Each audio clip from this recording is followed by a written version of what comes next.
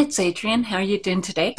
And so I just now got the Legend of Korra from Colourpop in my latest Colourpop haul, and did one look with it, a bronzy, smoky look, and at the end of it, I was thinking about some other looks that I could do with it, and it just seemed like a really good idea. So I'm back with that today.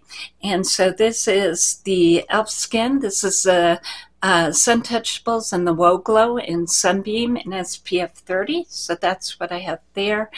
And then I did go ahead and use the True Match by L'Oreal, the reformulated one. This is in C2.5, so that's what I have on. I do have the Colourpop concealer, the Pretty Fresh concealer on too.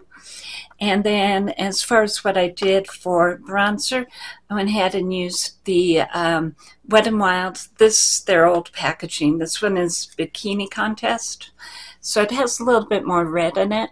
And so, yeah, I like it as a bronzer. And I went ahead and added in the Colourpop. This is one of their Supershock Cheeks. Yeah, Supershock Cheeks. There we go. And this one's between the sheets, so that's what I have on there.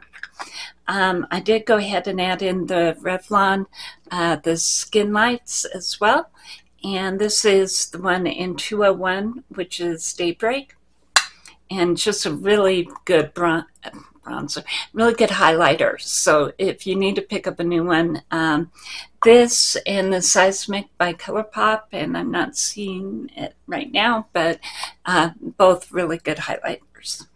And then let's see, I went ahead and used the NYX Thick It Stick It for the brows, and the Maybelline Sky High in Cosmic Black for the mascara. And yes, I have been known to call this mascara the Mile High mascara, but no, it's Sky High.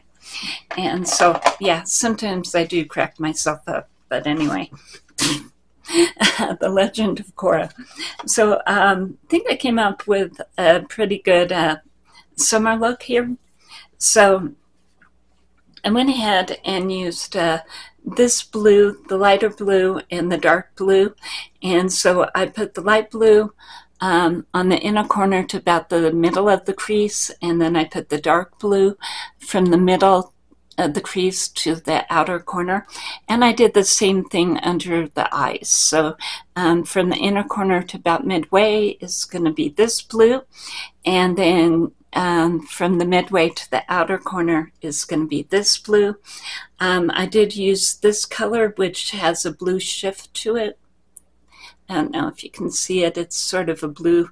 It starts out gray and it does have a blue shift. And it's a spongy kind of Supershock kind of formula.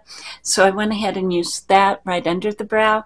And then this is actually a white. And I used that right on the inner corner. So yeah, went ahead and used these two as well. And as far as swatches, maybe we can do some of that. Okay. So yeah, that's the swatches there. But anyway, what I went ahead and put in the middle here is going to be Beetle. And so this is one of the Multichromes by Colourpop. And this one has a shift. It's green to blue. And I'm not sure if it's really, well, here's the way the look turned out. And so this one actually has a lot of coverage to it and pigment. So I found that I only need one coat. I've heard with some of the ones that don't, some of the lighter color ones, that you need to put on a couple of coats. But this one, I know it's definitely giving off the green. I'm not seeing any of the blue from my angle, but I have blue in my outer corner, so you know, but I think it's a pretty fun summery look.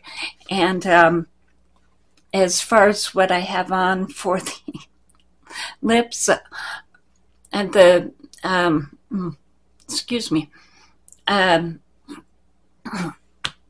Okay, better. The baby gloss, this is by Relove Revolution, and this one's in Sweet. So, yeah, that's what I have on there. Everything by Relove Revolution is over at Walmart. It's all less than $5. The Multichromes by Colourpop are brand new. You can get them on their website. The Legend of Korra.